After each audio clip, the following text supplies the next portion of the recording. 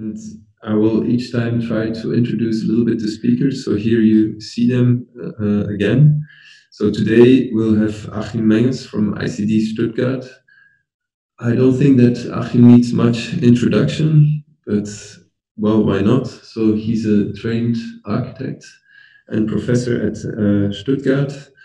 We've known and seen him with his work for the last 15 to 20 years, I believe, always on the front with very innovating pavilions and with a studio that is at the university and working on these digital fabrication methods that could be at the service of newly inspired, maybe biomimetic sometimes, but at least new forms of architecture and space that are largely informed by the digital workflow, but also by other things. And after that, at 12 o'clock today, we will have Evy Slabbinck, who collaborated also with the ICD of Stuttgart, but with ELEC, I think, with a more structural part. She's working at design to production now, and she will talk about active bending, which is this year's theme also partially for my workshop in Versailles. So our students will work on thin poplar sheets that they will, based on patterning techniques, try to form to make a pavilion. So I'm happy today, this morning, to introduce Achim. This is going to be a lecture, more or less half an hour. So thanks for the introduction. It's a great pleasure to give the opening talk to your fascinating workshop. I will talk a little bit about our research. This falls into the realm of what we call our research on material computation, which is really looking into ways of how we can understand digital technologies as an interface between computation and materialization, or to summarize it in one word, computation, material computation that happens in both the digital and the physical realm.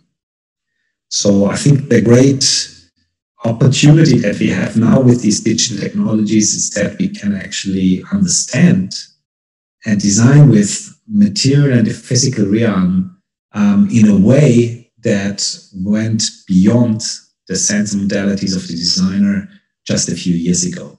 So in a sense, it's a sort of augmentation of the design process as we know it through digital technologies. I think this is important because it gives the material in architecture a new agency, where we have seen in the past, and actually really evolving since the Renaissance, strong predominance of geometry. We can now think about materiality as an active player in the design process. So we're shifting away from representational techniques and notational formats that very clearly prioritize geometry over materiality towards the active involvement of the processes of materialization and the characteristics of materiality in the design process. This is particularly suitable and interesting, I think, for work that engages with one of the kind of most amazing materials that we have in construction, and this is wood. I think it's important to understand that while it is probably one of the oldest construction materials we have, it currently experiences a renaissance because it's also one of the very few truly environmentally sound and sustainable materials that we have in construction.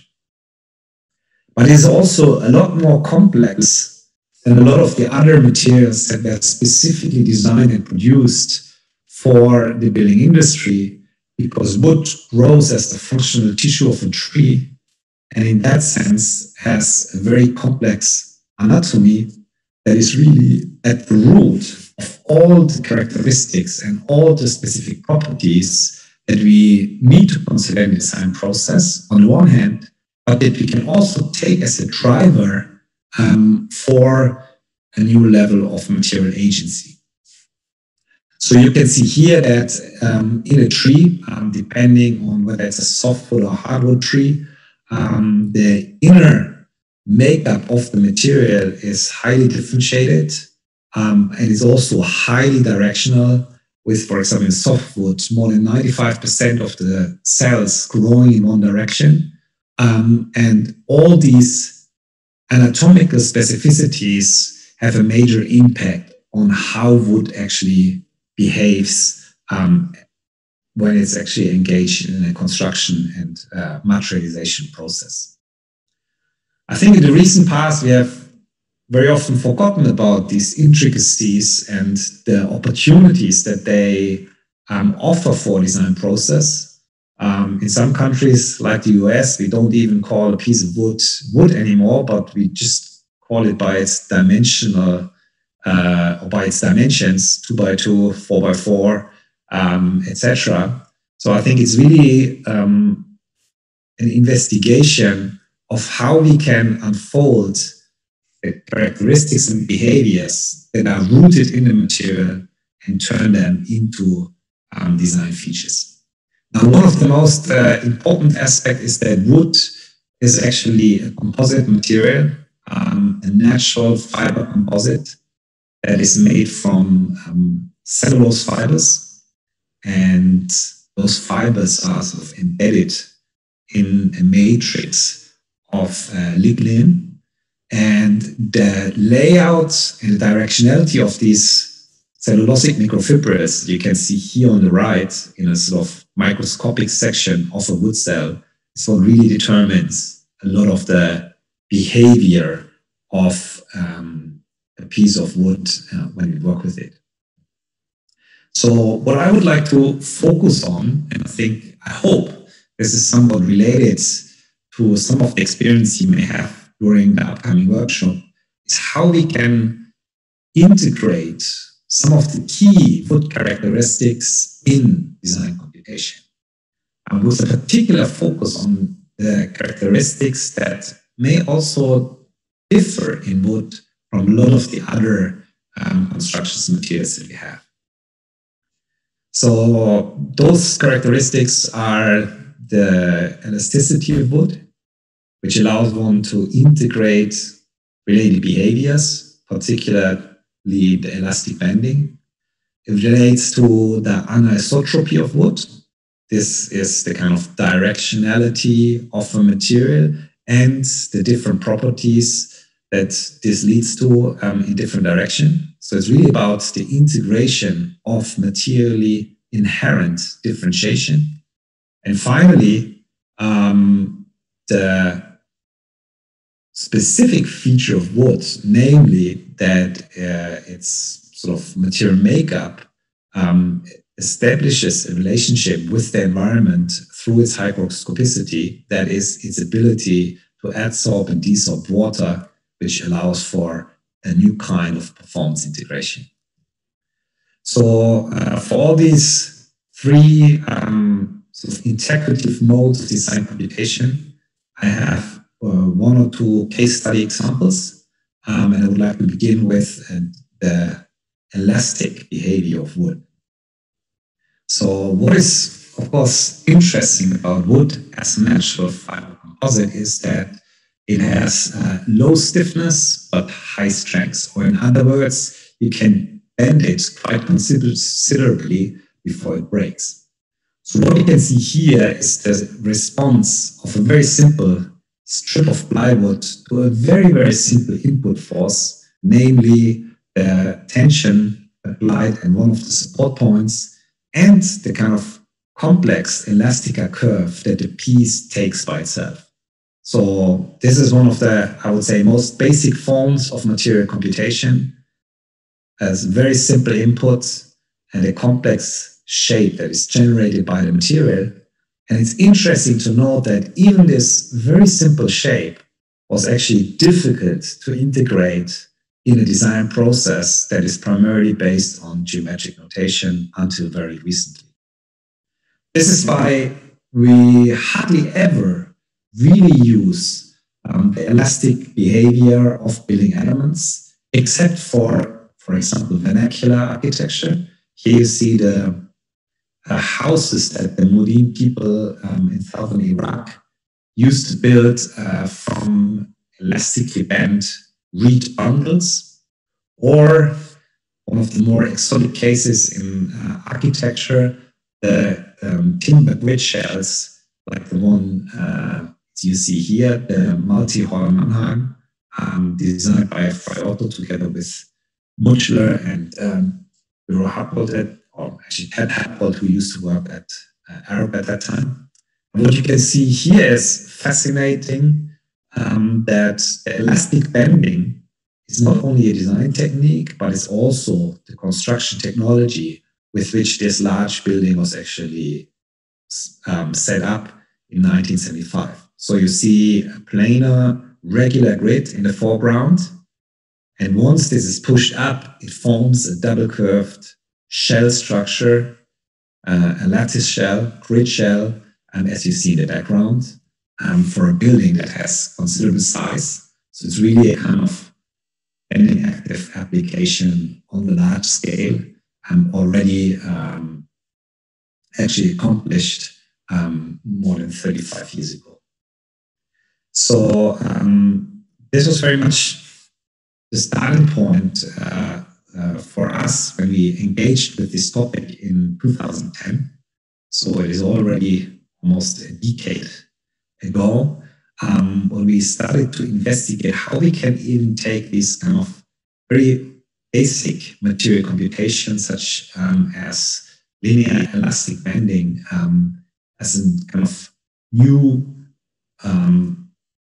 approach to designing weak material properties.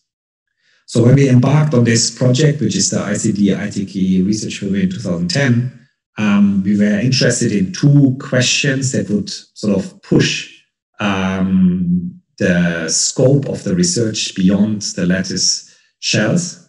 And this is that here we actually don't have a global bending action. So we don't push up the entire pavilion, but we actually have a cumulative local active bending that leads to a global shape of the pavilion. And that we don't differentiate between skin and structure, but try to embed both aspects in one and the same building element. So this started, as mentioned, 10 years ago, long before the days of Grasshopper and all the related plugins that make those kind of design approaches now so much more accessible, by calibrating our digital tools with the physical behavior, so that they could design a building element that is really just two actively bent strips, which you see being simulated here, that are only connected at differential length distances, so that they form a kind of 7-hinged arch where the sort of bent segments or bent regions are held in place by the adjacent strip segment, which acts in tension. So this is what we call a behavioral design model, something that we can do now a lot easier than it was possible 10 years ago. But it showcases the principle that the driver in the design process is really the material behavior, in this case generated by actually the simple action of having differential lengths of the segments at the connection points. Of course, such a behavioral model needs to be translated into a construction model. In this case, this was done by considering all the kind of abilities of digital fabrication, so that the constraints and affordances of a machining setup, in this case, already 10 years ago, the industrial robot, would be integrated directly into the workflow. Now, of course, in this behavioral model, and also in the constructive model, there is one key point, and this is where the two adjacent strips cross each other. where one could say there's a significant weak point because the structural depth is effectively zero at this point.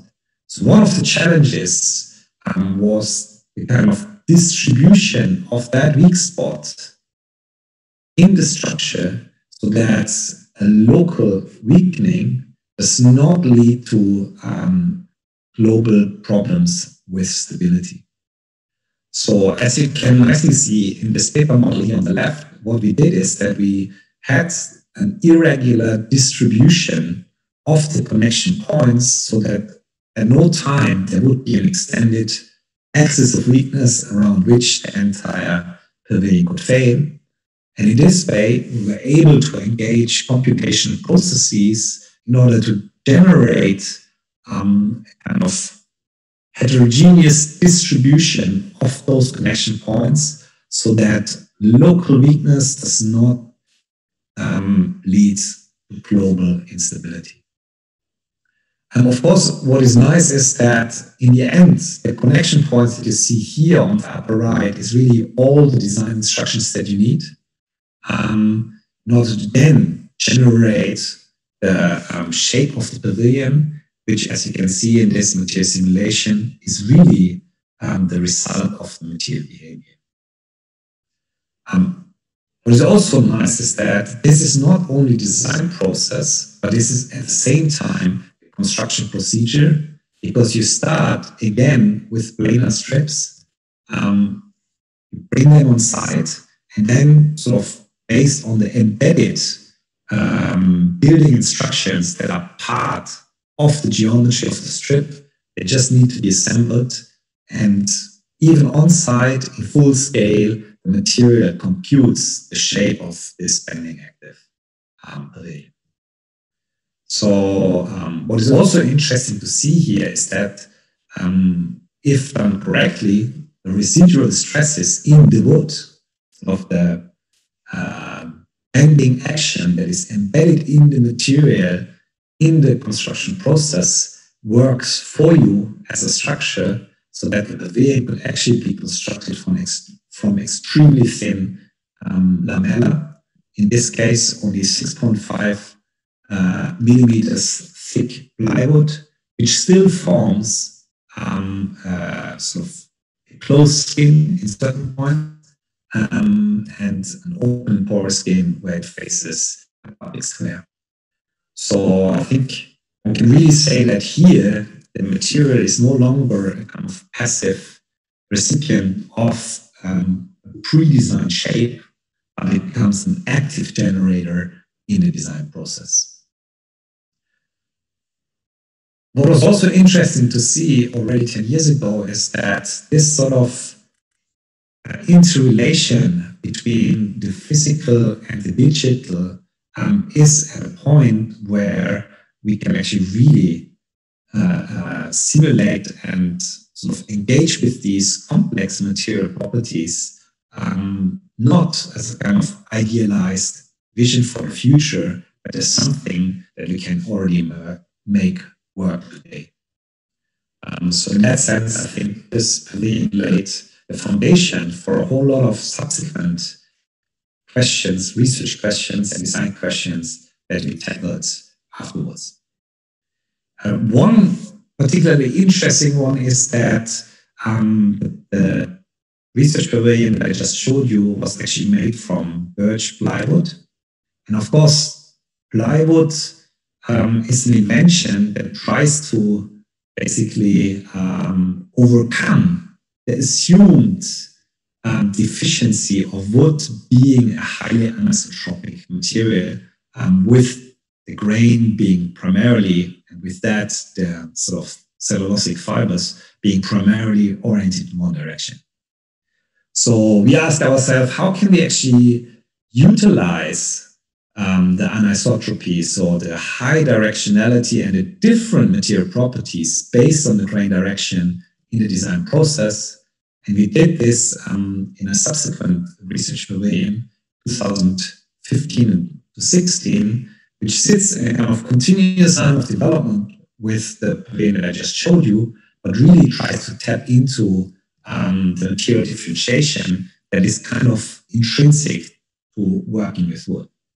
So what you can see here is the same model of material computation and the elastica curve that is actually taken by a very slender element in the same condition of being pulled at one of the bearing points.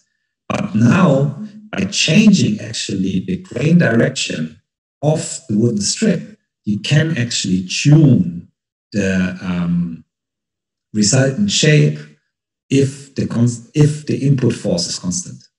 So I think this nicely shows the interrelation between the grain direction and the bending stiffness, which in a piece of wood is 10 times lower perpendicular to the fiber direction than in the fiber direction. And this meant that we could actually come up with a kind of desired geometry, as you can see up here on the right, and then calculate the related stiffness values that you would need for a strip made from timber laminates to assume exactly that shape. So it's a kind of inverse design technique where gradient stiffness is distributed in a wood laminate to achieve a desired geometry. This was done by actually just changing the grain direction in the wood lamella, and in this case we laminated ourselves. So it's a kind of custom-made plywood where sort of the direction of the grain of each layer is tuned specifically in order to achieve the desired stiffness gradients in the elements. So here you can see some of those strips. So all the elements were actually custom laminated with the kind of pre-simulated stiffness gradient and the related grain directionality. And that meant that you could build fairly complex building elements from planar sheets which assume the exactly right shape just by bending them up and guiding them into the right position, which was done by a robot. And in order to freeze that shape and to ensure that the custom lamella do not laminate, they actually use the technique of timber sawing, where a seam sort of establishes a reliable interface between this kind of wide connection element and at the same time ensures that the pressure laminate works properly. So here you can see that it's actually a standard industrial sewing machine that is hooked up and integrated into the robotic system so that all the movements could be done in a coordinated fashion and all the several dozen individual geometries could be produced in this manner. On a larger level, sort of the element-to-element connection is also borrowed from the sort of textile world.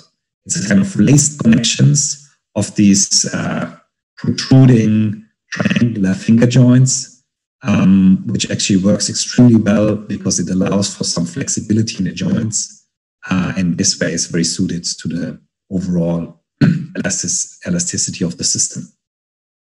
And altogether, this of course not only leads to a new, I would say, lamination and connection technology, but is something that really is celebrated architecturally and affords a totally different articulation of space, while at the same time being extremely efficient with the employed material resources.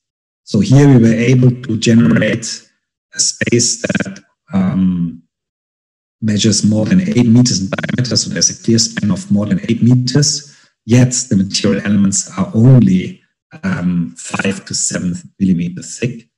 And it's important to mention that for all these pavilions, we actually need to get a German building permit, so all the proof engineering and typical requirements for a temporary building in a public space need to be accomplished.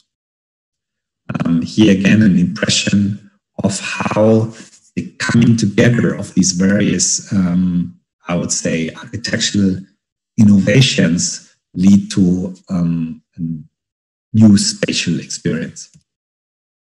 It's a small video. Let me just turn off the sound. I hope you can still hear me. So here we can see this was actually based on a biomedic role model, which is the sea urchin, where the plates are also connected by fibrous connections, as you can see here. So this whole idea of lacing the elements together is actually something that we only came up with after we looked at this biological role model. Here you can see in an animated fashion the inverse design technique and the distribution of stiffness in the elements based on grain differentiation. Of course, there need to be various mechanical properties established in order to do the engineering check for the building application and building permits. And then the generation of the design model, again, as a structure model and a design and fabrication model.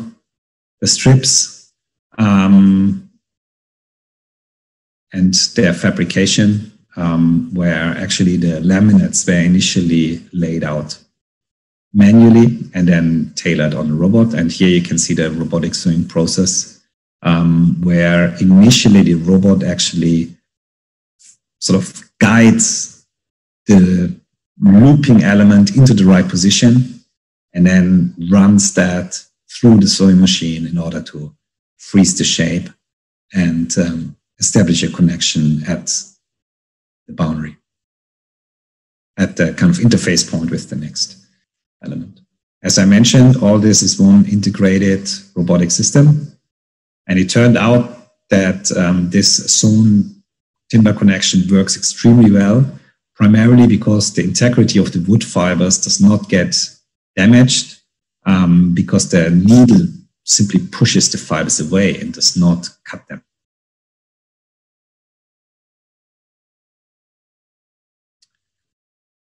So once all these elements are built, and as I said, there are many, many different individual geometries.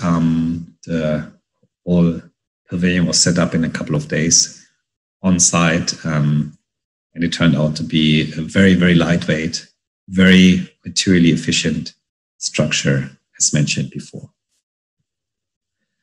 The kind of idea of working with sewing connections is something that we then kept on further pursuing in a number of research projects, one of which was exhibited at the Design Society in Shenzhen, the Timber Shell 2017, which is actually a collaboration between Philipp Johan's research unit at Bollinger University and ICT. And here we basically changed the mode from working with a stationary sewing machine and the elements being run through it by the robot to a mobile sewing machine, which of course allows one to work on a totally different scale. So this is a large-scale robot lab at Fab Union, in which this entire pavilion was actually built in 3 segments in a couple of days, which shows the kind of richness of possible designs that can originate from this new connection technique. So here you can see the mobile sewing effector on the robot, the way that this became the input point for the 3D modeling and simulation. Of course, working with elastic end elements means always that we need to remain in the kind of domain of single curvature. And one particular challenge here was to find the right position of the sewing connection. So this was an automated process where there are marker points that are identified through machine vision, and then the actually sewing connection is generated automatically. So it is not really pre-programmed, but it's a kind of cyber-physical system that detects the seam point automatically, and then in that way can also adjust to a certain heterogeneity in material behavior based on the particular piece of wood that is being used. So, of course, there's an integrated fabrication check for all the strips, which basically these fundamentals being established allowed for the design of this large-scale installation, which was then exposed in the museum as part of a larger exhibition on digital technologies.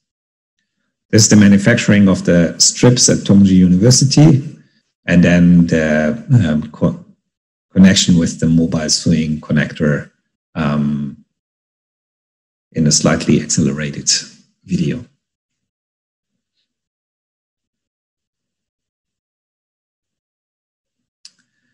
Of course, I think what is important to understand is that we need really cyber-physical production systems here in order to accommodate for the, let's say, elasticity that the entire structure has during the construction process.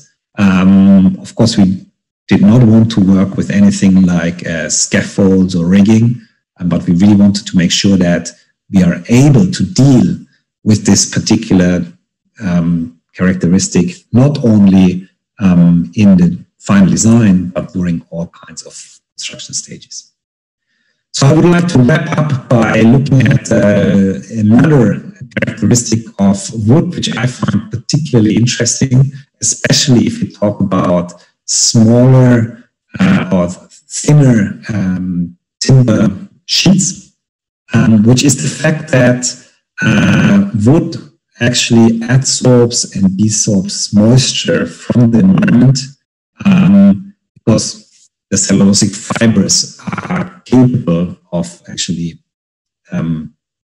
binding water molecules into their structure, as you can see here on the upper left. Now, what is interesting is that most of the time, this behavior, or one could say ecological embedding of wood in its direct context, is seen as a disadvantage, mainly because due to the anatomy of wood, the sort of expansion and shrinking, or the swelling and shrinking of wood is very different perpendicular to the grain and along the grain, where a piece of wood can actually expand up to 10% perpendicular to the grain, because there is not really any fibers that hold it back, whereas the kind of expansion rate along the grain is almost zero. So it is a difficult behavior to control, but it is also offering an opportunity to work with it in a completely new manner, as we can not find any precedents for really in technology, but in nature. So one particularly striking example is the spruce gum, which is also made from wooden material, cellulose and lignin. And what this kind of plant cone does is that it opens and closes in relation to the ambient humidity. So it grows on the tree in a moist state, as you can see on the left, and it falls off the tree. At that time, it's already a dead plant organ, and it opens entirely by itself, because this movement is sort of programmed into the material. Now, it's really interesting to see how this movement, which does not require a motor and is also not based on muscles, is something that can be finely controlled. So depending on the moisture content, the opening and closing of the scales is actually working in a highly precise and actually also in a very long-lasting fashion. So what we have done is we have transferred this principle to working with thin wood veneer laminates. So we have developed algorithms that allow us to go from scanning a piece of veneer to actually controlling its movements, so that we can sort of control as complex movements, as you can see here, where several pieces of wood open and close in an overlapping fashion, all done just with really very simple pieces of wood. So what is really astounding to see here is that we have an environmentally responsive system that does not require any external supply of energy, and where the material really is the machine and no mechatronics, no sensing is really required. It's interesting if you think about building skins, as you see here in our FRAC skin pavilion, where the building is open on a sunny day and then entirely by itself closes due to the increase in relative humidity. But what I wanted to come to is that this also works as shaping and manufacturing method for pieces with larger thickness. So it's really interesting how we can combine the research on elastic bending, the research on how we can steer geometry through the anisotropic behavior of wood, with methods of hygroscopic shaping, which is something that also works for actually construction scale timber panels. So here you can see the forming of a larger timber sheet that is 30 millimeters thick. And you can see that while it takes a little bit longer, it works in exactly the same way, which of course is a process that requires, I would say, relatively advanced computation modeling, but is something that we can now actually accomplish at a level of precision that allows us to even build permanent buildings with it, which is something we have done in the case of the Urbach Tower, which we completed last year, which is a viewing tower in Germany, and a kind of permanent structure. So, of course, this means that the design process needs to integrate a whole number of additional variables. First and foremost, the material behavior and how it can be sort of employed as an active agent in the design process.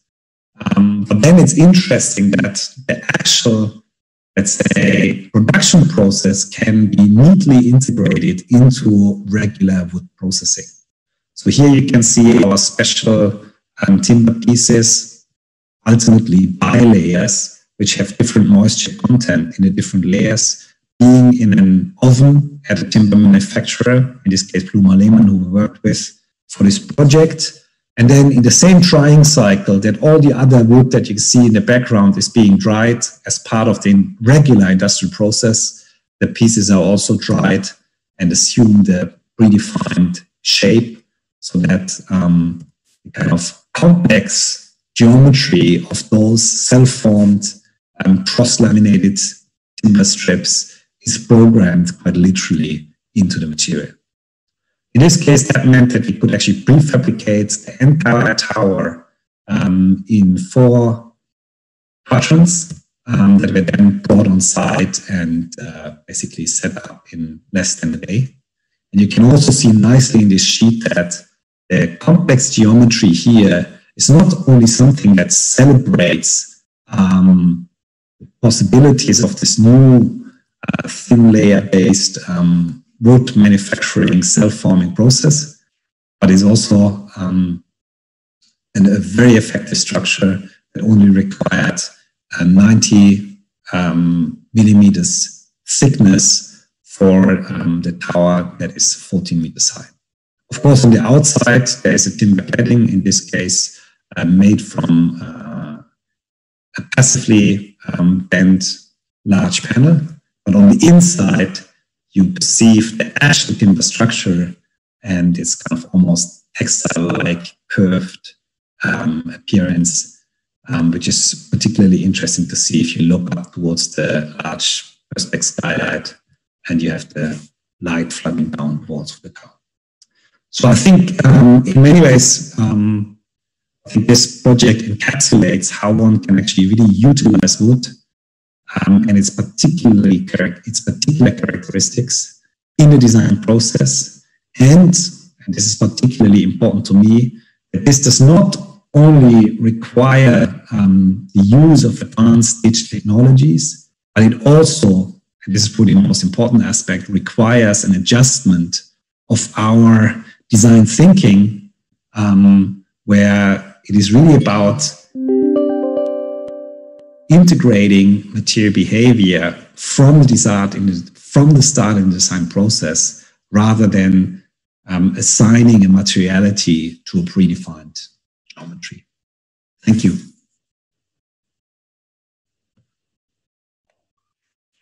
Hey, sorry, I hope you hear me. I can clap, so nobody else, I guess. Thank you. Thanks for the very, very interesting stuff that you showed and produced over the last years. I asked the people, if there's any questions. Of course, you can put the questions still on the conversation. Do you still have 5 minutes, Achim? Yeah, sure. Sure. Maybe I would like to ask you one or two questions, actually.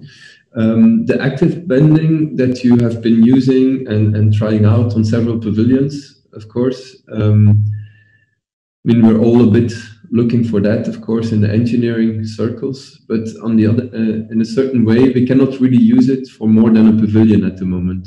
Are you checking to go much further than that, or how do you see the future in this kind of development? So the active bending, I think, has two aspects that need to be considered that I would say make it not so easy to implement in anything more than a temporary building.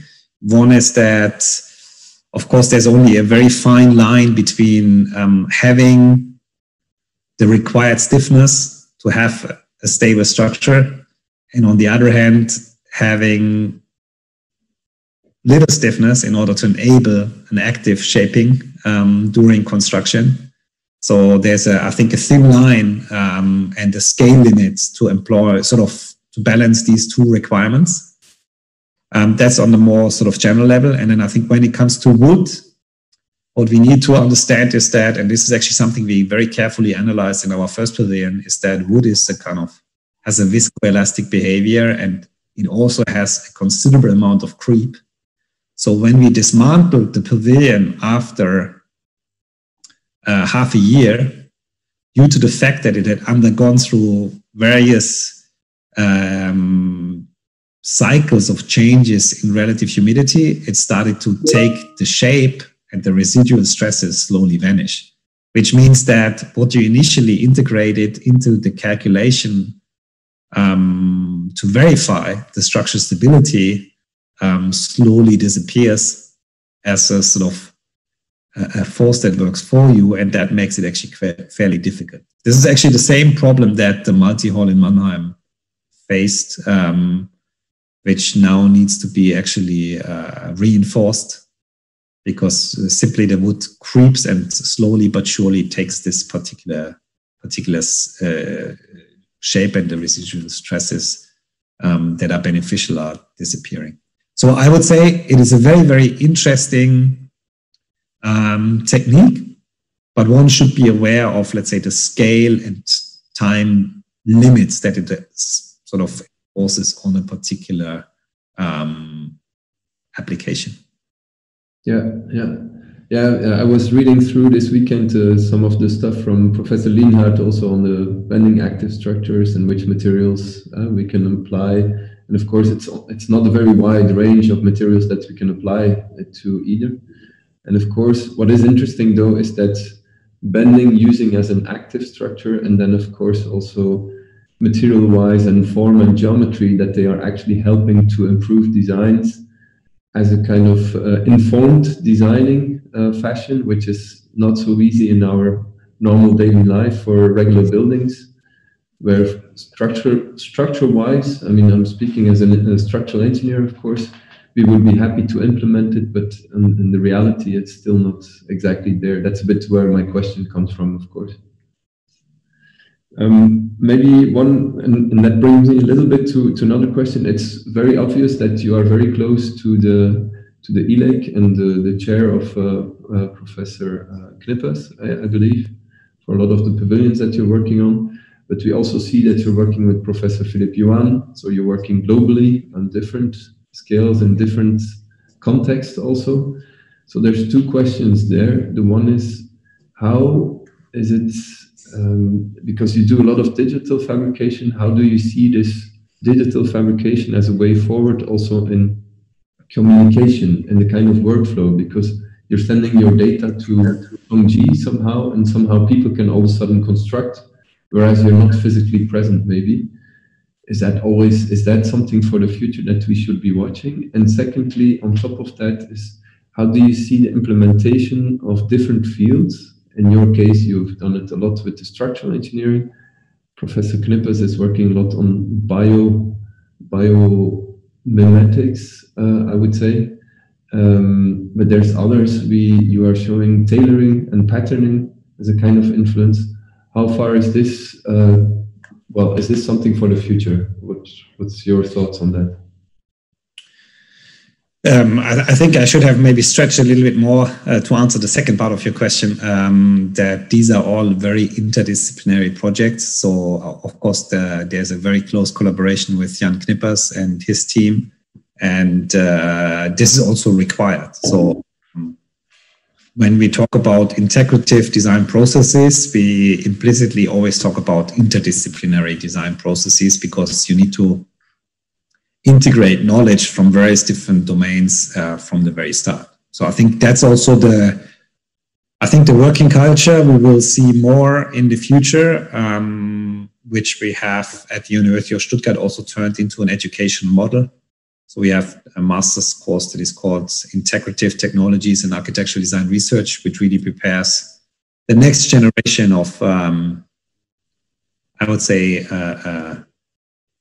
people involved in the production of the built environment to train in this sort of interdisciplinary mindset. And I'm very happy to see that several of our graduates are part of your lineup of speakers during this coming week. When it comes to, let's say, the relation of digital technologies and shared and remote working, I think, of course, especially in these moments of, I would say, distancing, this is an interesting aspect. I think there's a lot of opportunity to sort of have globally distributed networks. Not necessarily material and physical flows, but networks where a lot of people can actually collaborate on projects. What we also see, and this is where we now begin to investigate a lot more rigorously, is that this requires not only modes of machine vision, as we have predominantly used in the past, but also machine haptics. So how do we deal actually with materials, with material properties, not only through a visual sense, but through a haptic sense remotely. So we are now, for example, in our cluster of excellence, we have projects that investigate exactly those, let's say, moments of machine human interfaces that rely more on the haptic sense than the kind of visual sense.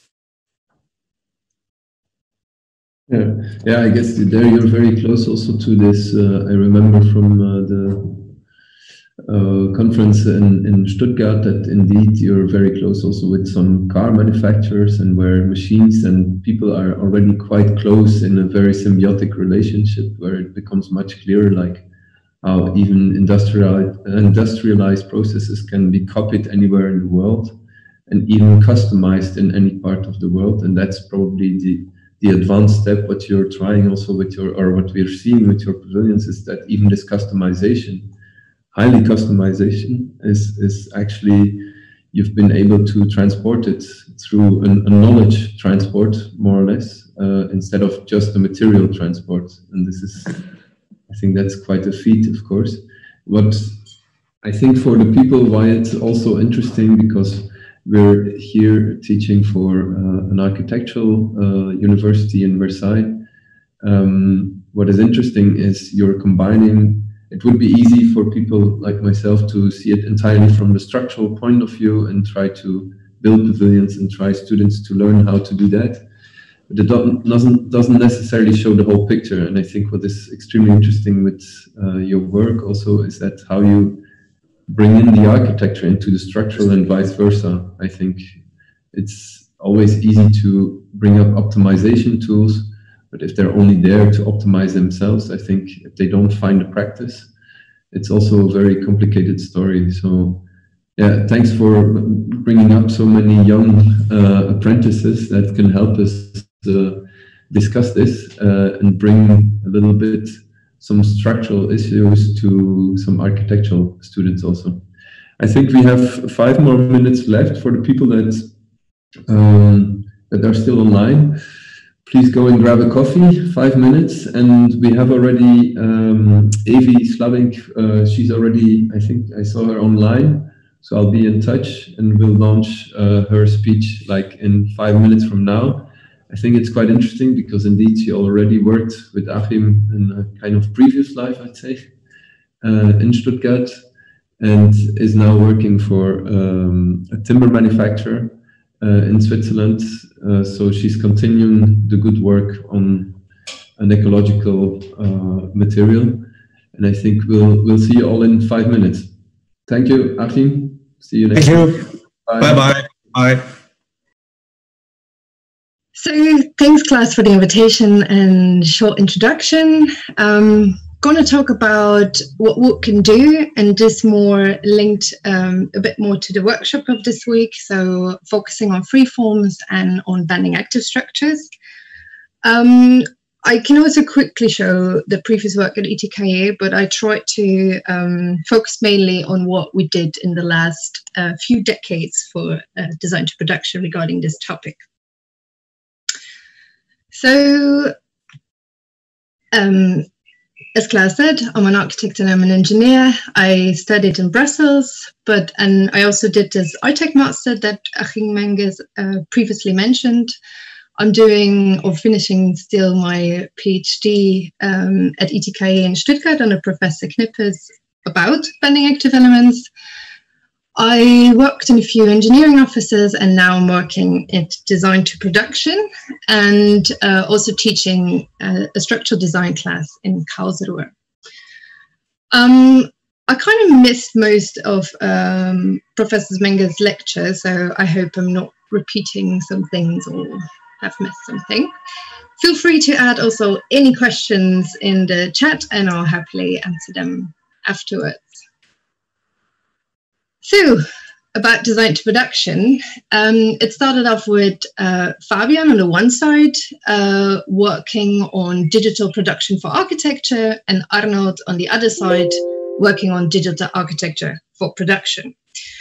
D2P was born, and we were interdisciplinary from the first day, and now we have 10 people. We have 5 different nationalities and 4 different professions.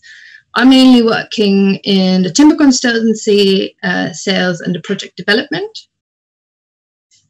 Design to production began as a research group at ETH back in 2005 and started as a company in 2007. And the ambition didn't change. Design to production closes the gap between digital design and digital production.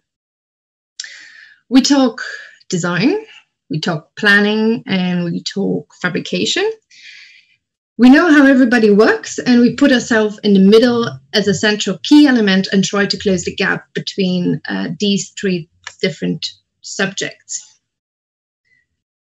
For a few years now, we have diversified our services.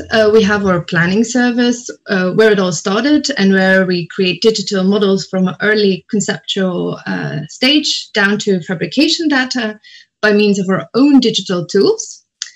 We also have the software department where we develop digital tools for others around planning tools, plugins for CAD/CAM system, all the way to the client-server web applications. And our recent baby is consulting, or at least the timber consulting, where I'm also talking a bit more about today and about our work in general about timber. So these are the selection of some of the projects we did in the last 15 years, and they all have in common that they're 100% digital and 100% prefabricated. If we have a closer look, why wood or why using wood? We have a few different chapters. To start, we like to focus on the right questions. What are the main focus points in the project, and what is the design intent of the architect or the client, and which is always central and our starting point, and from there on we link this to timber construction. Next to that, wood also creates a warm and natural aesthetic and a healthy environment, and we cannot forget about the smell. Sustainability is, of course, an important matter nowadays. CO2 emission influences our climate and environment, and therefore it should be criteria in the design or in the design and decision-making process. The energy emission value for timber used for construction is set back to 1, while for concrete it is approximately 2, and even for steel it goes up to a factor of 3. If we make a comparison to a building we recently finished in Lokstadt-Crocodile, so in Switzerland, we have 254 flats made out of 7,700 cubic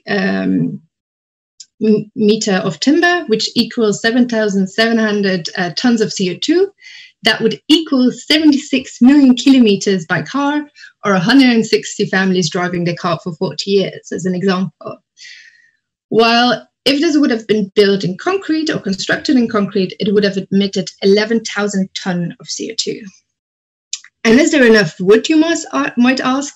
Yes, there is. I only have the example here of Switzerland, but every year 11 million cubic meter of wood grows. About 7.5 million is useful, 4.5 get harvested, 2.2 ends up being used as a product. So we have quite some reserve there. Prefabrication is key in our story today. We will definitely come back to that later. So it has the advantage that it's done off-site, and it's in a stable and dry and controlled environment, which allows you to have a control of your quality. And you can have a parallel process on and off-site, which allows you for a shorter execution period, and you save time, so you save money. Efficiency is quite closely linked to sustainability when we're talking about locality. So we strive to go for local resources, local products, and using local labor. The components we use are optimized and can be hybrid when it's needed, and also multifunctional. So not only serving structurally, but also having a visual or an acoustic performance. Wood in general is light. Lighter structures means less effort in the foundation, transportation and site installation. And if the lifetime of a timber construction comes to an end, then after approximately 100 years, the wood can be used for generating heat and electrical energy. So the summary of everything is that timber is an efficient and a sustainable, but the design should be a smart wood construction and not just a transferred or converted concrete or steel design. And then when we talk about timber, directly the questions and the concerns come up about fire. So in an event of fire, we have a natural combustion effect of wood. So it creates an insulation layer and keeping the inner part of the cross-section cool. So the inner part serves its capacity for hours so that people can exit. The firemen can do their good job in a stable environment. Besides that, we also have safety in our workflows. We have a digital workflow and the safety of the CNC production, but also tolerances that are known and secured. Also, all coordination and design are digital model based, so we have a complete safe process. So today we're mainly going to talk about two different typologies.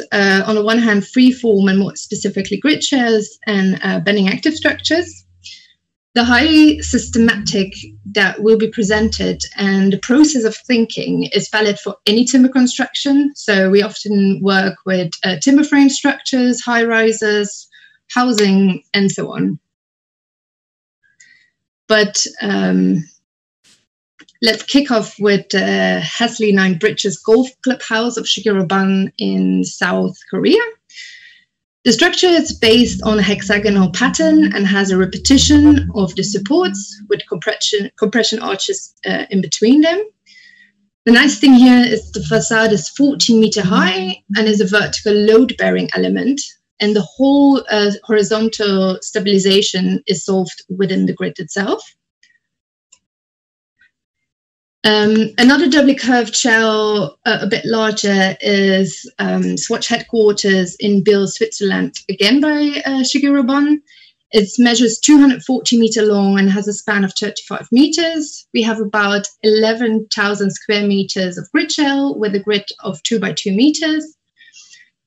As the span is not very large, the complexity here was mainly in the facade and the integration of the MEP, so the mechanical electrical piping. I'll come back to that later. And when we design a timber concept, we always go for a holistic approach. We integrate all these single steps in an early design phase, and most importantly, we check their feasibility. So this includes the design intent, structural concept, interfaces to other materials and to other trades like the facade and so on, choice of material and products, the production and the logistics, the pre-assembly, and the installation. These principles can be used in your workshop as well. If you think about what data do you need, which machine is available, what can a machine do, what you design, can it actually be done by this machine? What do you need for production? How big are the pieces? Can you transport it to the site? Which materials are available? What is there available for the installation? Is there a crane? Is there just human power? Is it possible to do it with human force? Will you pre-assemble parts beforehand? And how does the details look to this?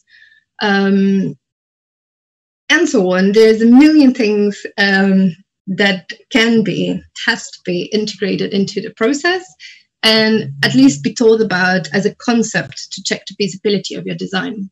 So I want to motivate you to think about this during your workshop this week. So when we have a grid shell structure design, it is important to break down the organization, the building sequence, division, and the repetition and so on for your assembly concept. Especially in this case, for Hasley, we had 7.5 months from schematic design to the final installation, including 6 weeks of shipment of the pieces. So where do we start? And how can we achieve a precise, smooth assembly process, respecting weather protection and occupational safety as well? And how far do we push pre-assembly? Do we go for single beams, elements, or modules? And these decisions have an important impact on to details regarding engagement, as we have to make sure it fits so that every single component can be installed to its final position. Let's start with the start. What is the vision of the architect and the client, and how can we translate that into a clever design with timber? So we start with the design intent and integrate design decisions. Here we have the curved beams referenced on the master surface. This is the French pavilion of 2015 in Milan by X2 architects. So the first question is, how should these beams be oriented and what are the consequences? We have two different possibilities. The first is the warping beam, which you see, which is a normal orientation. to the master surface, and the other option is a vertical orientation. When we have a look what the curvature has as an influence to the height of the cross-section, we see that normal orientation just follows the surface and has a constant dimension, which is good for the design and the joints, while the vertical oriented cross-section increased a lot with when the curvature increases. But there, the engagement is pretty straightforward. So as an example, again, on the right, you see the French Expo Pavilion. Here we chose for a vertical direction, and you can see that the cross-section can quite increase. Even at some points, we had a depth of 2.4 meters. When we talk about the material and products of freeform structure, we often use glue lamps. So glue lamps are glue laminated timber. They're made out of lamellas, and these lamellas together form blanks. Blanks are then beams that need to be machined afterwards to make it in the shape you want it with the right cutouts. We have straight ones, single curved ones, and doubly curved ones. And the plank type has an influence on the price. So if we have a straight beam with a standard 40 millimeter lamella, we end up about 500 euros per cubic meter. But when we have a double curved blank with a lamella of 5 millimeter, we go up to 9,000 euros per cubic meter. And blanks, compared to timber frame structures, still need to be machined afterwards. So there's an extra cost coming on top of that. So what we do, so the lamella thickness has an influence on the curvature. So the amount of curvature of the design needs to be checked. So the larger the curvature, the smaller the radius, the smaller the lamellas, higher the price. So we also try to optimize this in a very early design phase, or to see at least what's possible. You see on the right, we can really strive for a price reduction. So on the right, you see the red one, which would have a high curvature and is doubly curved. So we would go back and see if there is a way to maybe have a different segmentation or solve this in a curvature-wise way.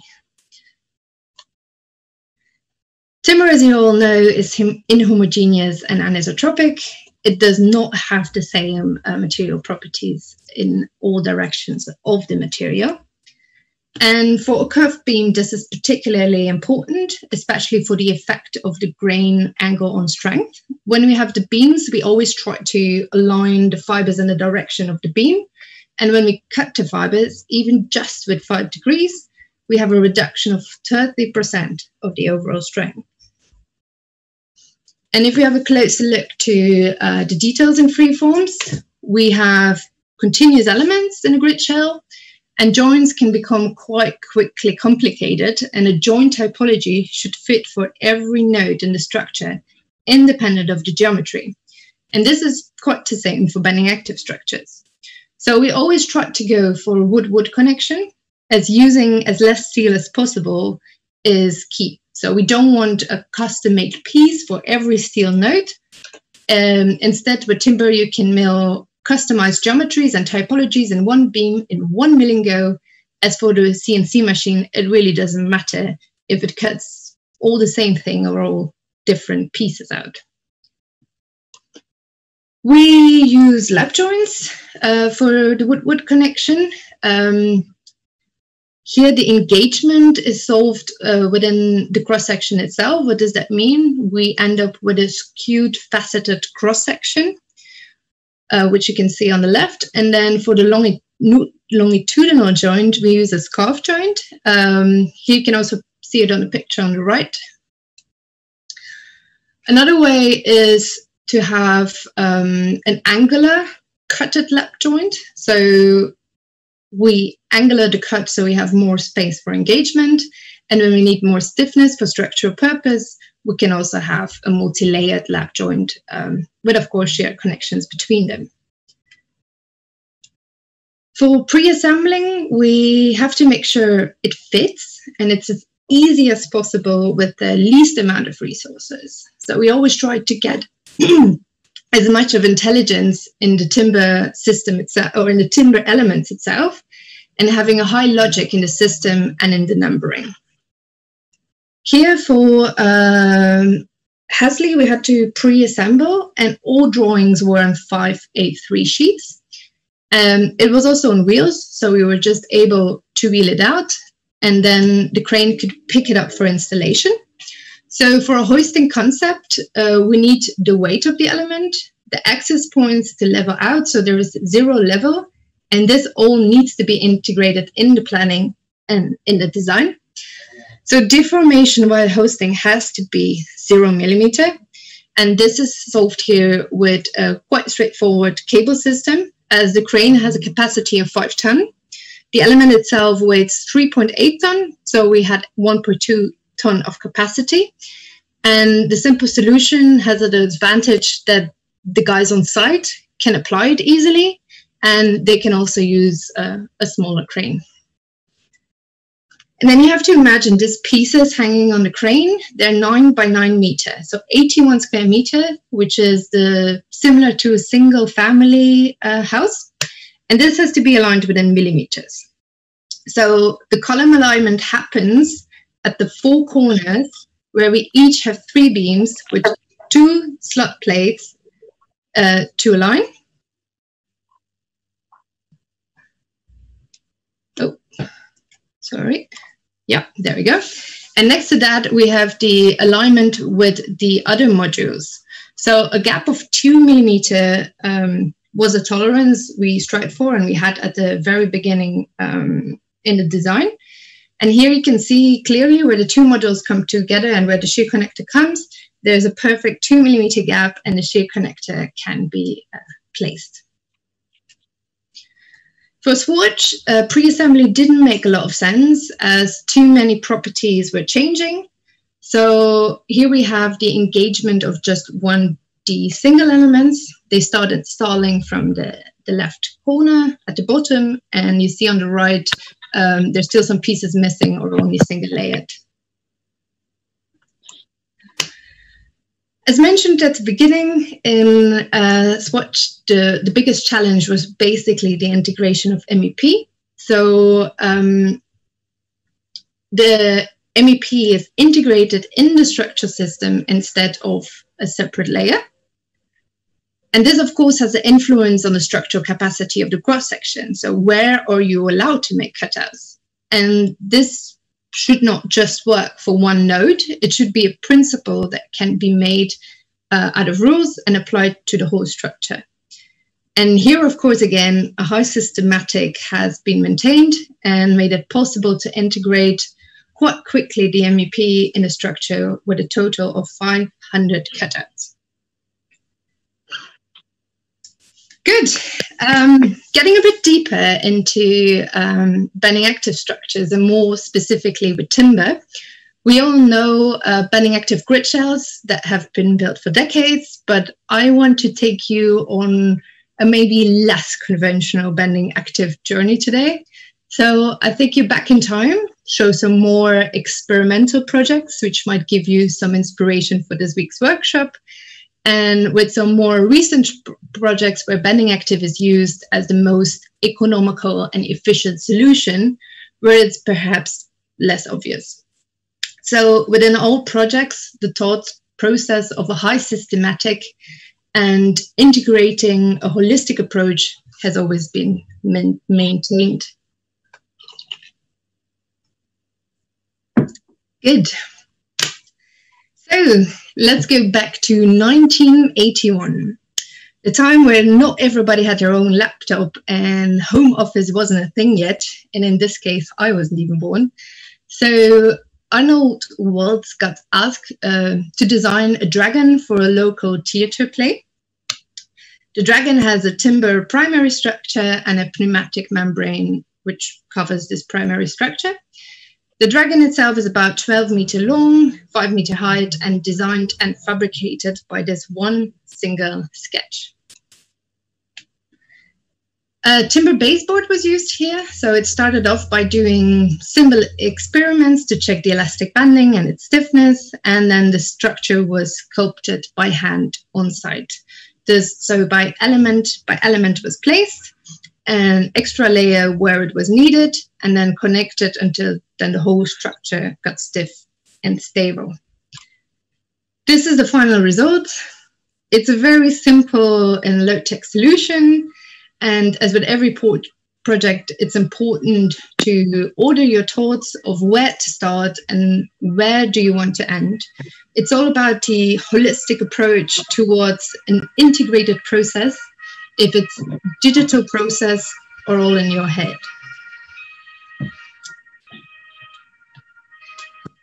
Then the computer era arrived. This is a spiral tree for a fair stand back in 1999, made out of veneer strips, modeled in mechanical desktop in 3D and programmed using lists. So this was geometrically modeled and again, just tested with mock-ups. So this was before grasshopper and kangaroo was around. So I just quickly ask if Mila can mute her microphone because it somehow just pops up all the time. So detailing was super simple and allowed for easy assembly and room for tolerances between modeling and deinstallation. So this connector is a clip that is simply slided over the connection point and held there just by the elastic strength within the system. And then the vertical elements were multi-layered and allowed for the vertical stiffness of the structure. The final result was 3 self-standing high columns. And this without any elastic bending modeling beforehand. So the idea was really to model as close as possible and then leave room for the tolerances or the things you cannot think about beforehand, and then integrate this into having a bit of more freedom when you have your details, for example. A more known example, a bit more recent, is the Mercedes-Benz Museum in Stuttgart by Ben van Berkel and the Unstudio.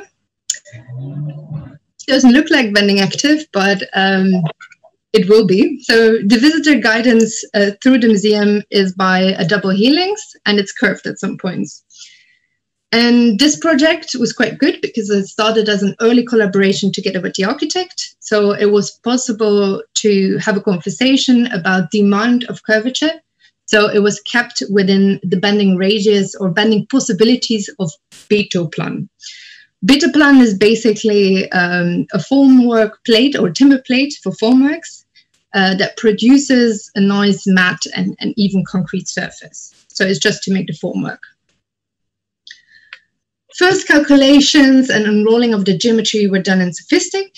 And as we all know, Sophistic is not the fastest tool for bending active elements or having to generate a lot of data, especially 15 years ago. So some simple rules and factors were extracted and then transferred into a geometrical approach, which was programmed so it could be developed within seconds.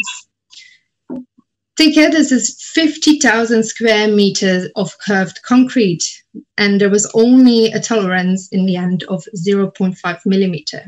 Also, all screw holes were integrated in the data for all the MEP integration later on. And so the flat plates were cut down to a certain size, going from 70 centimeter to about 2 meter. And then curved by hand, so resulting in a smooth curved surface. And the result was, or the big advantage here was that the material for the flat pieces of concrete, so the formwork was exactly the same material. So that means you have the same finish and the same quality everywhere. It doesn't matter if it was a flat piece or a doubly curved piece. So this was quite... from an architecture point of view, quite a benefit and really something new. This pavilion for the Innovation Festival in Bolzano back in 2013 was done in 1 month from design to installation, and it was made out of the cheapest plywood you can find and was kept as low cost as possible. So the structure is quite straightforward. It exists out of square boxes. They're all bent in place and then connected to one another by these crosses and pre-drilled holes. Then also a finger joint was integrated because, as you all know, material does not come endless. So a longitudinal joint was then connected with these finger joints. And then 3 by 3 meter of segments were assembled and then brought to the site for further installation. And the result was a quick, cheap, stiff construction that does not necessarily has to look cheap, and it was very fast to assemble, and on top of that it's also very light. The last project I want you to show is quite new. It's a fair stand in Russia for a copper company, and the final geometry had parts where it was doubly curved, and it was made out of all planar elements, and then of course bent in place. So the primary structure, which you see here in red, is just a simple 2-direction grid with then a thin cladding layer on top that was bent. Depending on the curvature, it was 6 millimeter as a single layer or 2 times 3 millimeter as a double layer. And positioning was done by a simple kind of like clicking system. So there was a slit in the cladding lined up with the same geometry fill-in piece of the primary structure. The area of double curvature was in the end not that high, but it had quite a large influence on the rest of the area. So it kind of like smoothed out. And the overall assembly started, of course, from the middle and then worked towards the 2 ends. The overall geometry ended in more or less being a ruled surface, and the assembly was light. The elements could just be handled by 2 people on a platform lift. And all geometry here was programmed in Rhino, and fabrication data was produced and then just milled out of plywood.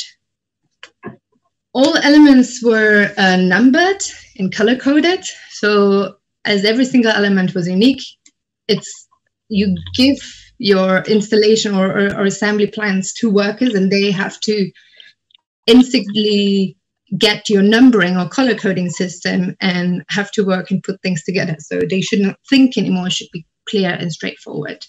So it was built up in 2 weeks, do have to say in 2 shifts, so 24 hours of installation a day. Then the final touch. It's a discussion if it actually looks better with or without the copper, but the copper is attached with white plastic connectors, which you can see on the picture. They were integrated already within the wood pieces, and then these copper triangles also had then the other part of the connection, and you just can click in to one and out. And also here, it was important to take care of the numbering system because all these triangles are quite, or not all the same. So some final notes on using timber for bending active elements. So as we all know, trees are nature's bending active elements.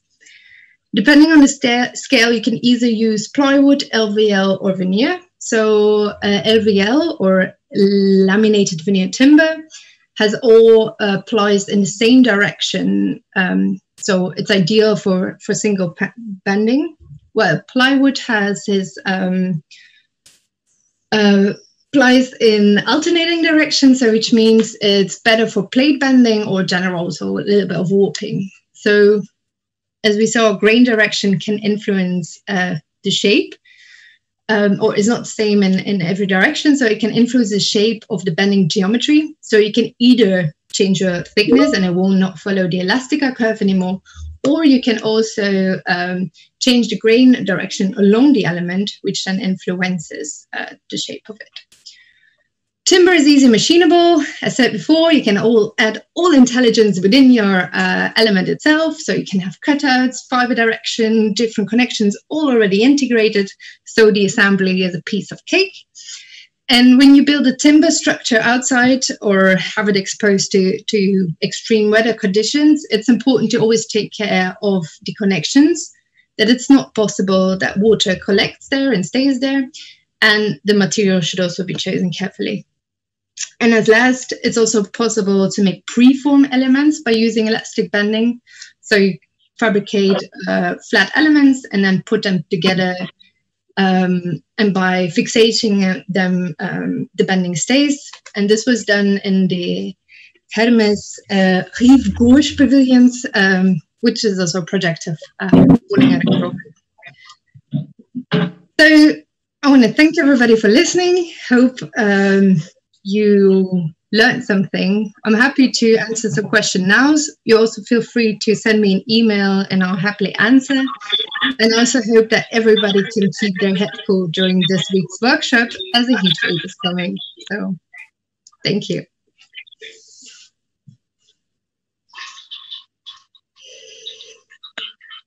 All right, let's have a look if I can open the question part.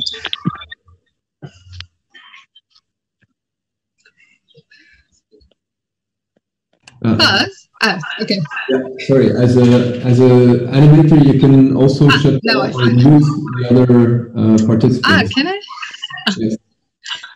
Okay, super. Didn't know that. That would have helped a lot. No, that's fine. I think maybe just first of all, thanks for the in-depth overview of what you've been working on and the qualities of timber in this. In these different very high level and highly complex buildings. I think that's really of the utmost importance, that actually for all these projects, one of the main factors to build these complex shapes has been the timber itself as a very reliable, very precise material. And also the work you have done with it. It's on a total other level and scale also of the things that we've seen in the previous presentation from Achim, of course, which are more temporary pavilions. These are buildings that are going to last for the next 100 years, we believe. So it's a very different scale. There was some discussion with Achim also where we said, yes, but this material is also living, of course, yeah, it's moving. And my interest would be, because just for the listeners, maybe also design to production is focusing on the machining of these parts, really, right? And at what level becomes, because with Achim we were of course looking as to the interaction between the different levels of this kind of structures, like structural engineering, the material behavior, the patterning or something, and how far does this play a role in the approach of design to production? Because usually you're focused on one element, and I know that you're working more on timber, of course, and you're also a structural engineer. But how does it come into the discussion when you're modeling or scripting a new solution? So it's actually quite easy. So maybe the total picture of how we work is that we mainly work together either with a client or with an architect or an engineering office or even with the contractor. And we get a design, which can be a design sketch, can be very early schematic design. And then within the company itself, we have people that have decades of experience of working in a timber contractor, having the background of timber engineering. We also have computer scientists, so we have experts on every level.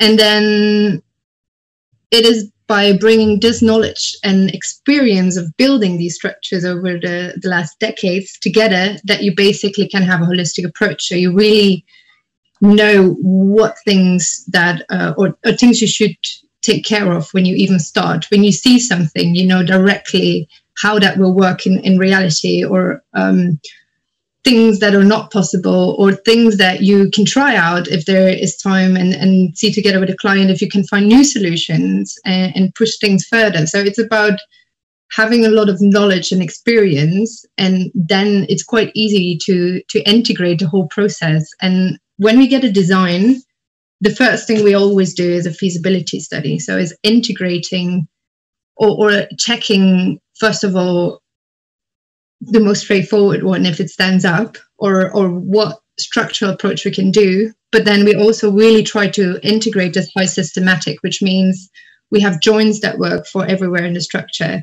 And these joins are then also made sure that they work for if they have to integrate to other traits. So if there is a facade coming to it, or we also know directly what is machinable. So what a CNC can do and cannot do, and how it can do it, and what is needed for it, and how much cost it is. Because of course, in real life, it is all about time, cost, and quality.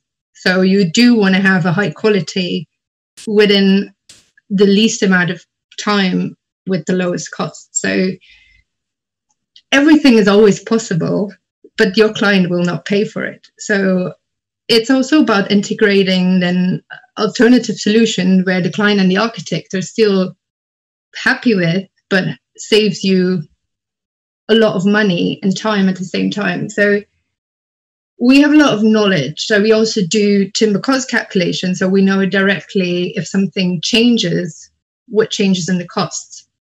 So it's just by, as I said before, we put ourselves in the middle because we do know about architecture, engineering, planning, and the fabrication. And it's about having this knowledge that you really can integrate this whole process. So, and we do work together with other experts as well if we don't know everything about it. So we have a work with an engineering office in Switzerland with Hermann Blumer, so Creation Holz.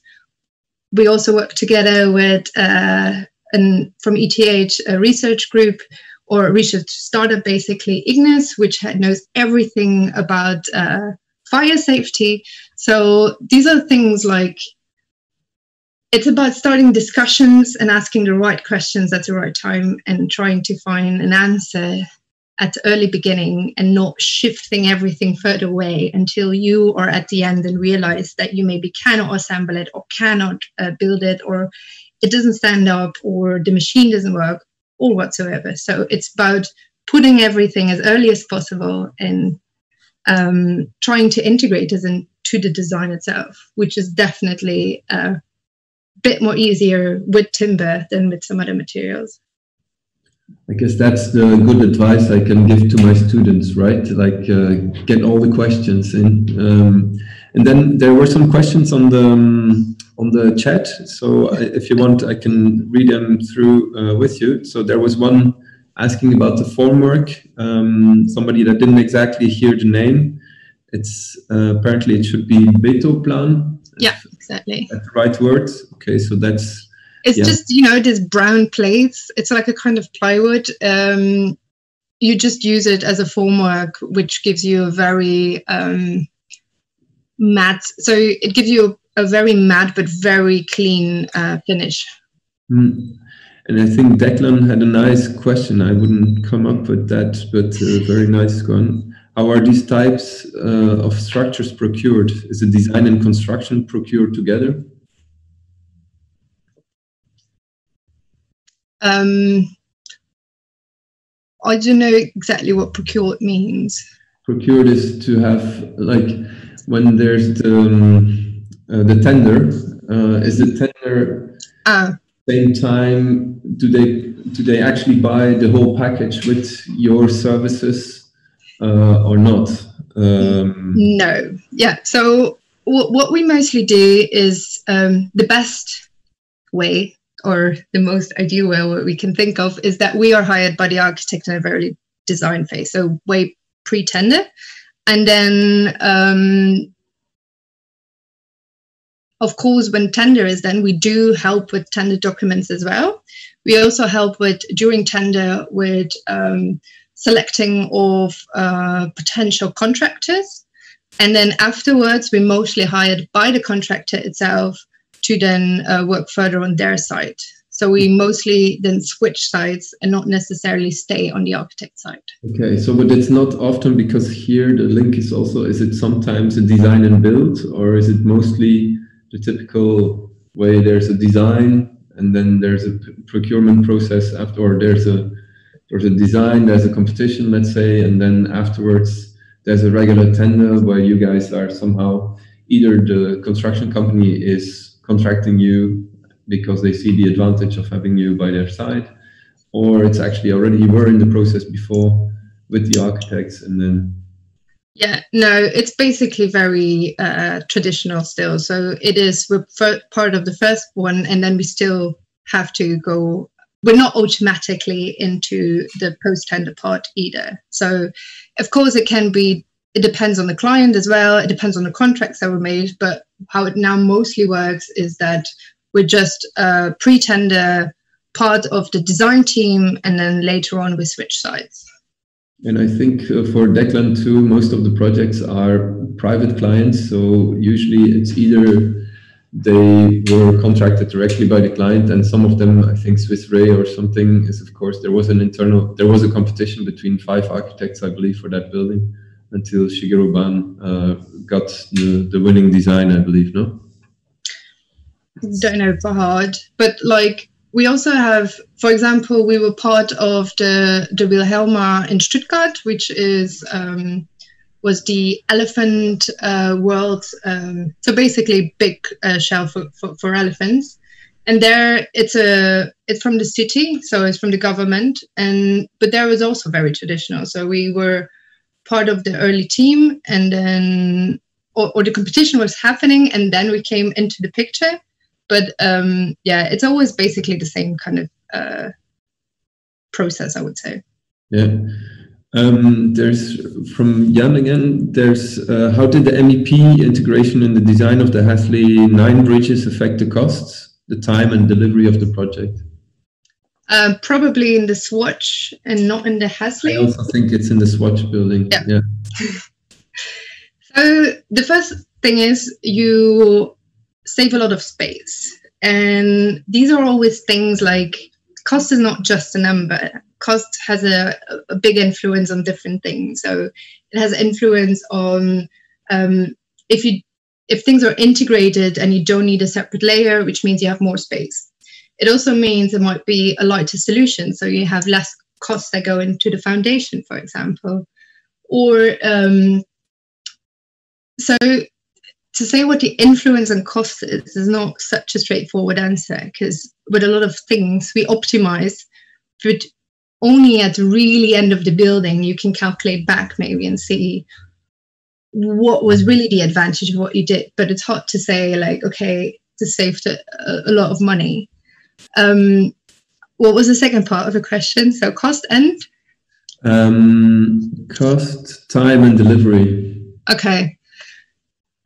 For the rest, as time, as I said before, it really doesn't matter for a CNC machine. It has to make the cutout for the connection, so for the angle and lap joint. And if it then has to cut out more parts, it really just doesn't matter. So actually, you have a reduction of cost because everything is integrated in the same element that is already there, without having to have a separate layer which then connects the facade to the structure element. So it has to be a structural part between there, which of course then costs again more money and time. So in the end, it is a reduction of time and cost. And from the only disadvantage that people might see is that you sometimes can see the MEP, but if that is then part of the design and it saves you, on the other hand, space, which is also an architecture quality, it's something that needs to be decided with the client and with the architect. And these are the things that needs to be decided at start. So we're coming again to asking the right questions at the beginning, to making sure that these things you should not be decided anymore at the end. Yeah, I think maybe we have time for 2 or 3 more questions, and I will read them out from the line here. I think there's from Lotte Aldinger, there's the question about the substructure of the beto plan, of course, because that's also the complex part. It's not only in shape the panels, but you have to have something. I think that's an interesting question. It was quite straightforward. So we do have just a substructure underneath, which was also designed together with the beto plan. So there was first a layer of thinner wood underneath, and then the beto plan came on it with like gaps of 0.5 millimeter, because you're still working with concrete. And but the substructure was always also integrated, and the fabrication data for this was just standalone with the beto plan. So it's basically just one big formwork structure data or fabrication data.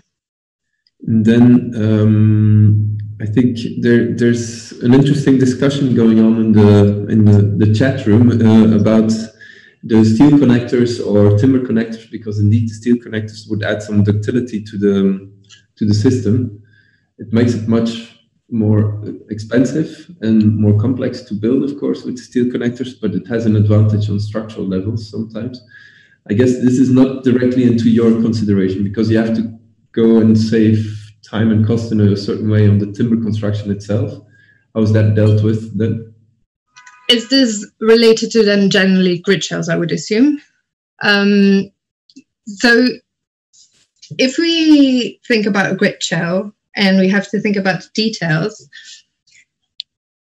steel might have the advantage or structurally, but as we all know, steel needs to be covered. So it needs to be completely submerged and by, for example, the timber, so it needs to be integrated. So, for example, for timber frame structures, we do use the BSB connector, for example, which are timber slot plates within the connector to have a column and a beam. But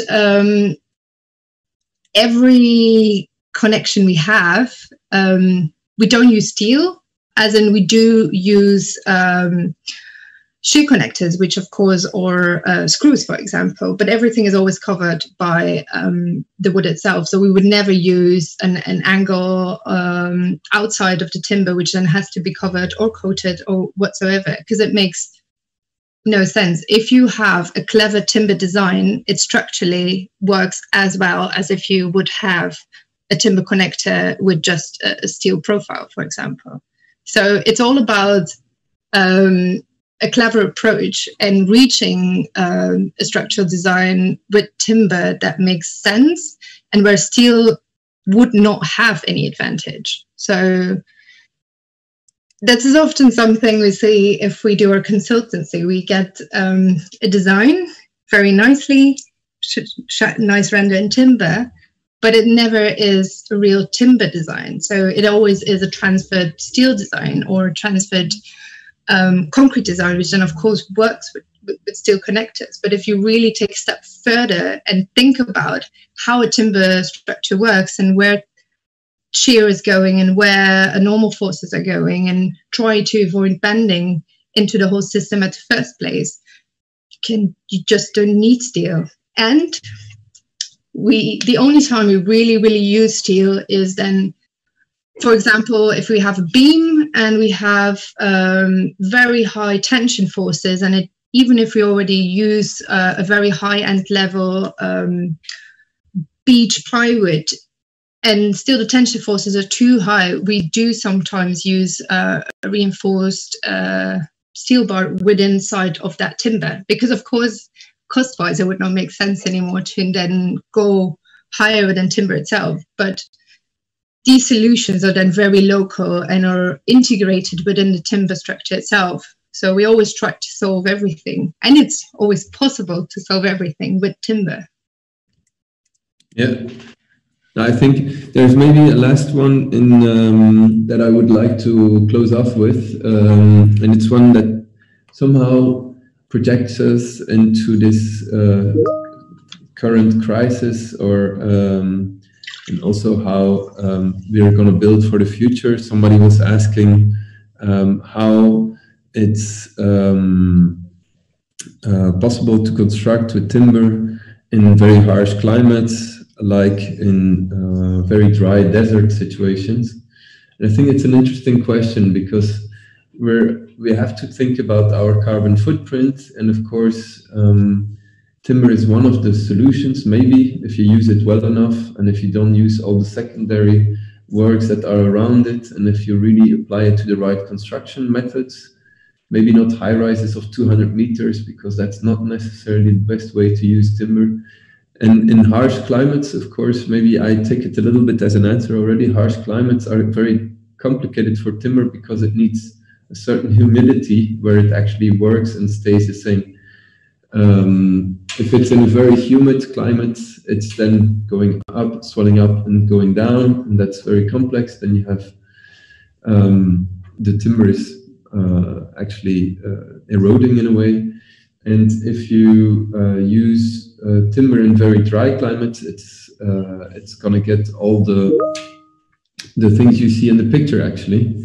And the timber is not gonna work so structurally anymore. So that's a little bit your answer. So timber is of course possible to use in very dry climates, but you need to be careful how to calculate and to use it. I mean, if you look at Venice is built on an entire forest of tree trunks under the water, and it has been there since 500 years, and there's actually no damages, and it's because it's on the same pH level and on the same humidity level, and that works fine for timber. So I think that would be a bit my answer. You only see damages in timber when it's changing conditions. I mean, we see it here a lot in houses in Paris, of course, where some leaks are in houses, and houses of 200 to 300 years old all of a sudden break down, whilst others of 400 years old in timber actually are still doing fine. So it projects something globally. It projects something like how could we build for the future altogether. And maybe Evy, you have to add something before we leave you for lunch. Actually, to the topic, it's also about which products you use, and again coming back to this locality. So if you use local trees also grow there. So there is no reason why constructing with this particular wood species would be a problem. So we also had a project that we saw now in Egypt, and just by using their local tree species, it just solves the problem within itself. Of course, again, it's all about careful designing and knowing what you're doing. And if you use in a simple timber frame structure, you do have movement of the wood, so you always try to integrate or think about where the grain direction is, and make sure that not your whole building is going up and down, but may cleverly change the direction of your grains and so on. So yes, it has to be careful. Yes, it is a problem, but it's not a problem if you think about it carefully or design it carefully. I think that's calls back for very integrated design planning, very clever thinking up front also, of course. And that's why all these people are listening, to learn and to bring knowledge together and to further the knowledge. So thank you for this inspiring talk, Evy. Thank you. Very nice to have you. And so people, tonight at 6 o'clock, before dinner, you can have a relaxing and inspiring speech by Mette, who is really doing some fantastic work and has been a long time frontier member in designing complex structures and shapes and doing research. So I'm very much looking forward to that. See you later tonight. See you soon, I hope, Evy, and all the best. Yeah. Good luck with the workshop. Thanks. Ciao.